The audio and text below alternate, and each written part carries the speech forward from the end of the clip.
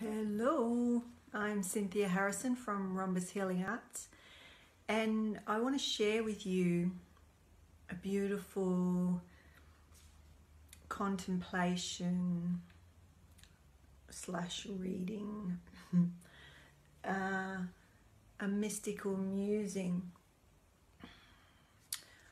and it's from the Sacred Vision Oracle.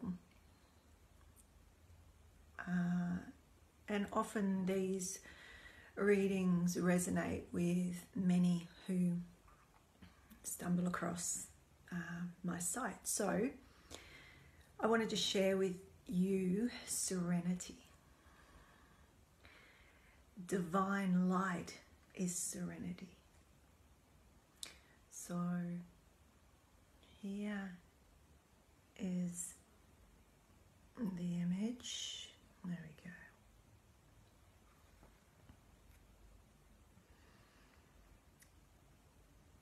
So, in divine light, you overflow with love.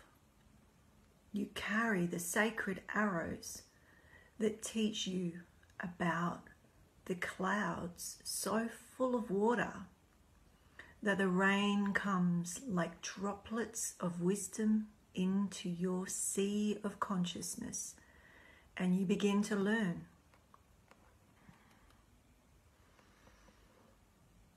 The sacred flute carries your prayers of love, and all the symbols of treasured people and dreams reflect upon you with the light of the great sun. You are a sacred lover, full of fragrance, and the wind comes to spread your perfume across the land. You stand before the Great Spirit in a state of grace.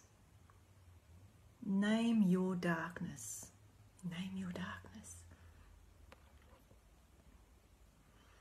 That sad quality that you have held, that you hold, and as you call it by name, feel it begin to disappear.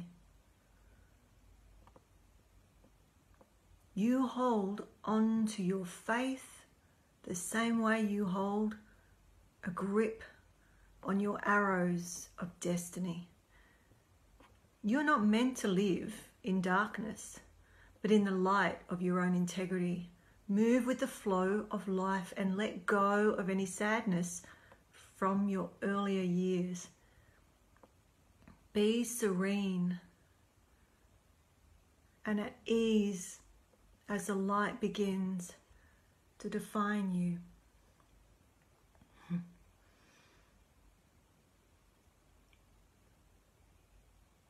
If that's clear, all the symbols. It's amazing, isn't it? It's like a stained glass window. The divine light. Okay, so what's the spirit of this? What's the spirit of this?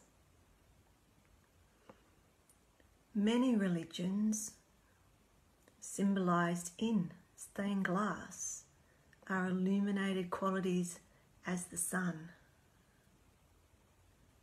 See the stained glass window.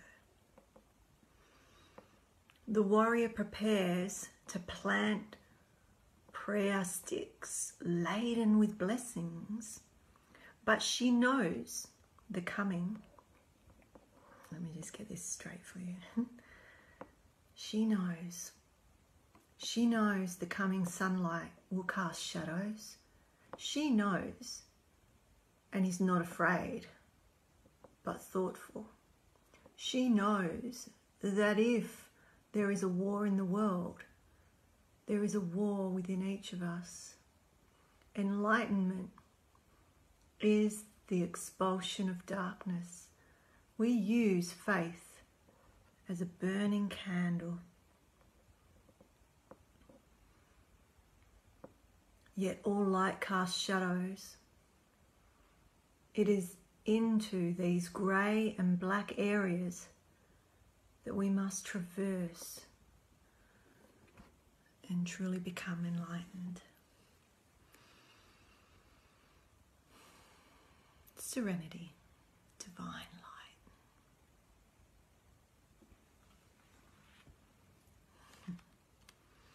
So I hope that gives you something to contemplate.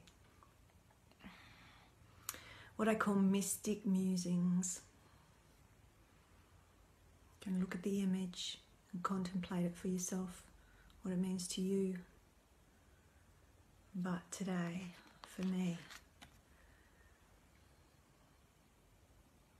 it's divine light and serenity, contemplating the darkness and what I've held on to.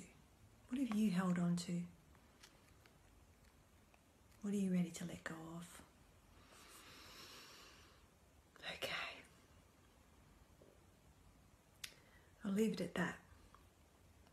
If you would like to know more or listen to other recordings, you can go to Ron Bess Healing Arts Facebook page. There's many videos and teachings free.